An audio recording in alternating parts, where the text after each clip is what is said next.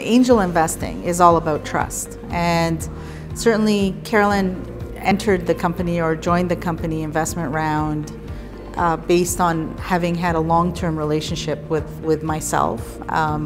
We were colleagues at Bell Northern Research or Nortel Labs probably about a good 20 years before she invested. And there were other people that were coming into the angel round as well.